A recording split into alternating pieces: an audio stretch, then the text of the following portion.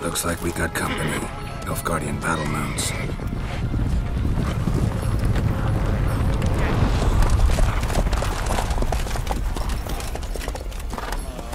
What do you want? The Emperor's displeased with you.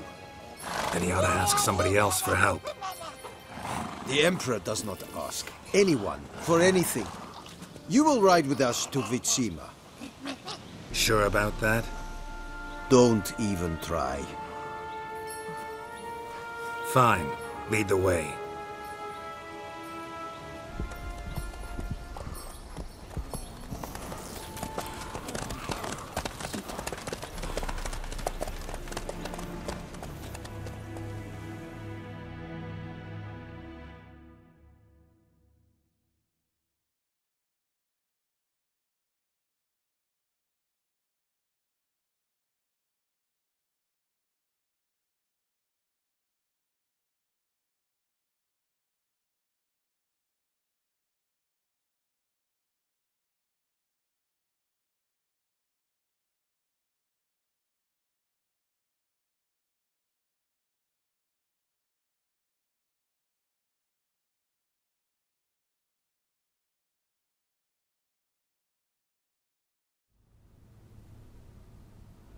And the Third Army will sweep in from the west to take Banglin. If I may, Your Imperial Majesty, our spies report that the garrison at Banglin consists almost wholly of mercenaries. Bribery, then. We stand to lose exactly no men in battle. And we stand to lose less time. Very well. Give the orders. Then set sail. As you wish. At once!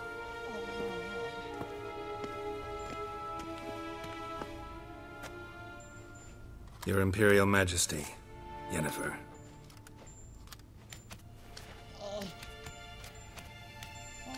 I did not have you brought here for an exchange of courtesies. Report.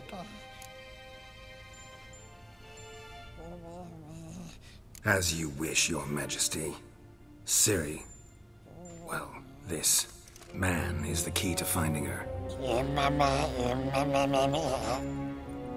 I give you 3 solid leads. Trails as fresh as morning dew.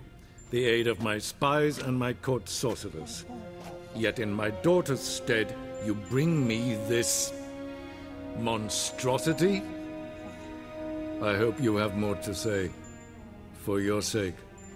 Listen, I'm looking for a needle in a haystack. A needle that at any moment can... It's a difficult task, I know this. What of it? Listen to me. I rule the largest empire the world has ever known. I wage a war against the North, command men in tens of thousands, while at home the trade corporations and nobles seek to depose me. You cannot expect me to pity you the difficulty of your task. I pursued those leads you gave me. Ciri first reappeared in Skellige with a mage, an elf. Yen knows more. The Wild Hunt tracked them down, found them there. They were forced to flee to Velen. Where they were separated. Ciri spent some time with a local warlord, a self-styled baron who... Yes, I know my vassals. Who helped her get to Novigrad, where Ciri crossed some of the city's underworld bosses. She had to flee. Went back to Skellige, ran into her elf companion there. And into the Wild Hunt, again. Ciri and the elf fled, out to sea this time. Their boat returned to shore the next day, with only him on board. The information appears of little use, though at least it seems you kept busy. This monstrosity might well be your daughter. Its body is the product of a curse someone hides inside it. Can you lift this curse? I've done a great deal of research, made inquiries, but to lift it I would need to know the words used to cast it, and that... Vafel Elen, Kedmil Fali. Gladiv Dorn Eptened, Bandro Ithne Iacus. Dandelion told me. Ciri talked to him about it. At last, you provide a pleasant surprise. Lady Yennefer, my question stands. Yes. I believe I can. But I must... The details do not interest me. Geralt, you've achieved precious little, yet admittedly more than the bumblers in my spy corps have. I give you half the promised reward. You will receive the other when you bring me Ciri.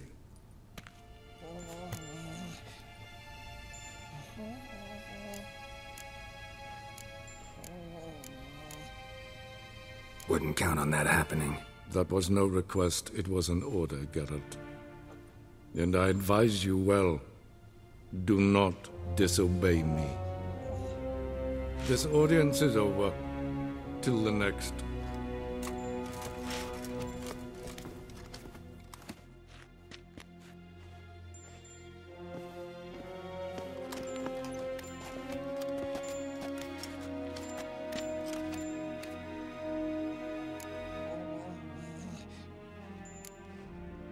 Could have used some of that famous biting wit of yours. Where'd it disappear to? I mean, you were meek as a novice at Aretuza called into the Dean's office. I merely know when I can indulge my pride and when I must swallow it. Unlike some others, I know. Ah, I see. So you show your claws to me because I'm a lowly witcher, but... Do you really wish to do this now, Geralt? We can fight another time, in another place, where the walls have no ears. So, how do we lift Uma's curse? We must take him to Kaer Morhen. Oh, and Geralt, forgive me, but I'm unable to teleport you, Uma, and Roach, so... Don't worry, we'll ride there. Never did like teleporting. Take care of yourself. Wait. Here, probably better if you keep it. Of course. I'm off. His long search for Ciri led Geralt to conclude that Uma, the ugliest man alive and the victim of a curse, was the key to finding the young woman. Geralt needed to lift the curse, so he took Uma to the home of the world's greatest specialist on dark spells, to the Witcher's fortress of Kaer Morhen.